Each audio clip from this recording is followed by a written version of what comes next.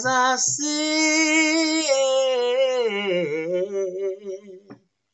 in my four-cornered room. Oh, my goodness.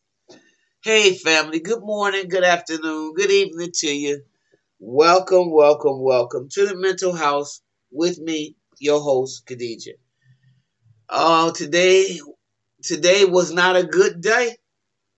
Today was just so much going on for me that I decided I have to make a video, a vlog, as they say, to let y'all know what's up.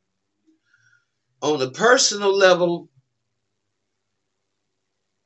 I just found out that someone that I know who's very dear and near to me, his daughter has been kidnapped. Well, pretty much not kidnapped, but pretty much runs away, and she's ran away this time, and they think that she has been child trafficked. She's involved with trafficking.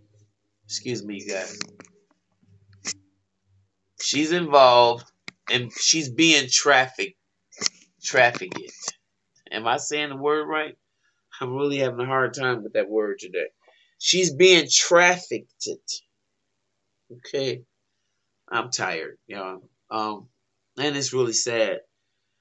So, I'm not operating a group home anymore. And so the call was, as a direct service provider, these are the kind of kids that I used to deal with on a daily basis. Just so happens that this kid, I know very well. And I'm sad. I'm sad for the family. Everybody involved,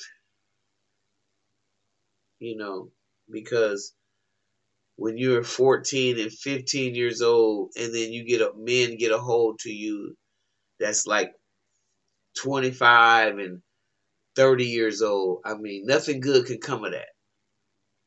And for men who do stuff like that, I find you disgusting and repulsive. And if anything that I would desire more, I think you should be punished with death. And I would have no problem with it.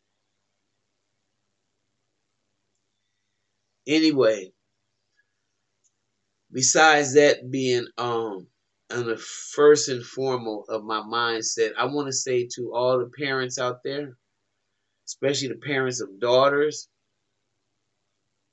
the parents of young ladies who don't get any attention, and not the correct attention, whose mothers are out still chasing men and chasing penis, and who would much rather chase men's than to raise the children that they have produced. My prayers go out to all those children.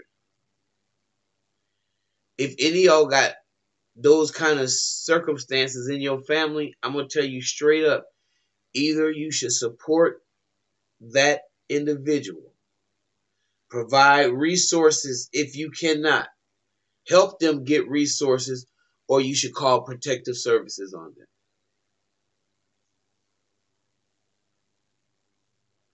You have no choice. You have no choice.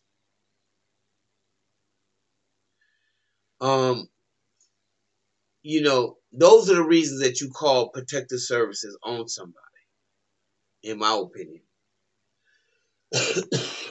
Not because they didn't give you a spin down, but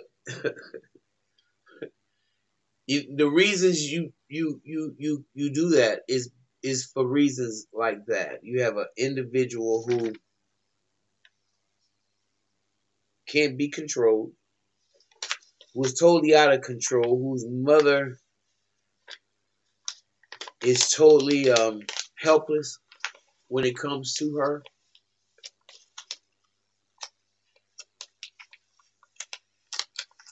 Whose father has open cases.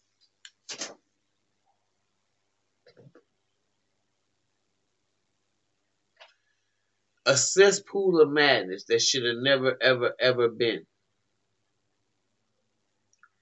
Y'all might say, who am I to say that? A wise woman. A wise one. So right now, we don't know how you, I don't know how you can even get through to a kid like that. We spend a lot of time with kids that's going the wrong way, and nobody has any attention for kids that's going the right way. That gets me.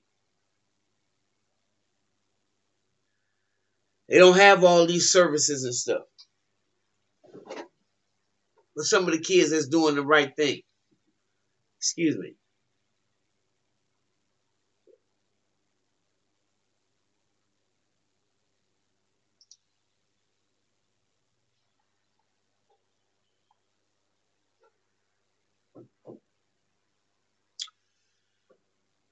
I'm very, very disappointed in this whole situation.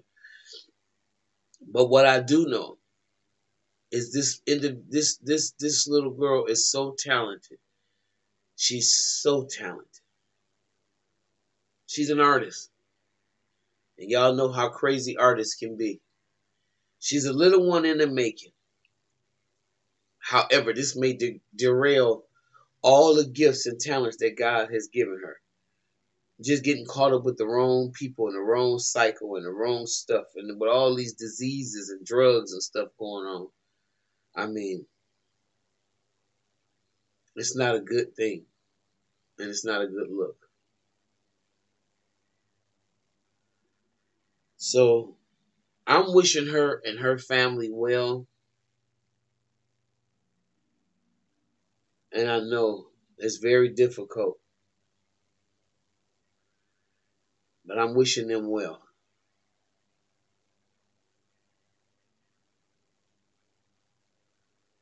And I'll see y'all in the next video because I'm really disturbed by the whole situation. If you like what you hear, y'all, please like, subscribe, share the video, like the video, and I'll see you in the next one.